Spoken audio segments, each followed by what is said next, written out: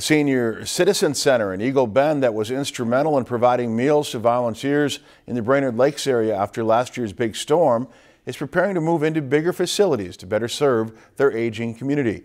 Our Logan Gay has more on their future plans.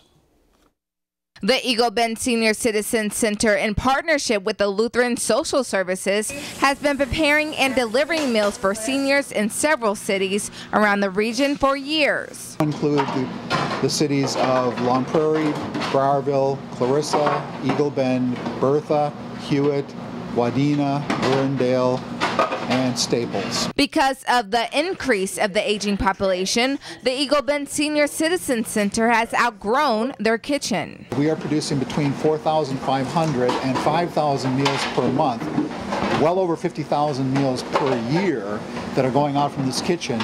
To better keep up with the demand, they have been fundraising to move into a new building, which will be called the Hilltop Regional Kitchen. We've had one pledge or one donation of $5. Up to, I believe the highest one was from Alliance Club here in Eagle Bend that gave $5,000. Currently, I'm standing in what will be the new Hilltop Regional Kitchen. Come June 1st, this will be a fully operational kitchen that will be serving meals to almost 5,000 seniors. We've contracted with the former Eagle Bend High School. The school board is called Eagle Valley, and we've contracted with them for the next 25 years to take a portion of the building that's been abandoned.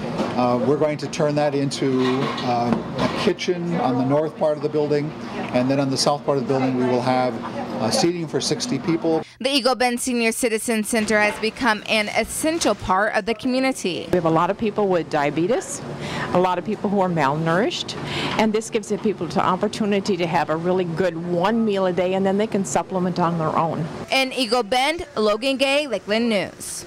The groundbreaking ceremony for the new Hilltop Regional Kitchen will take place on October 19th. If you've enjoyed this segment of Lakeland News, please consider making a tax-deductible contribution to Lakeland Public Television.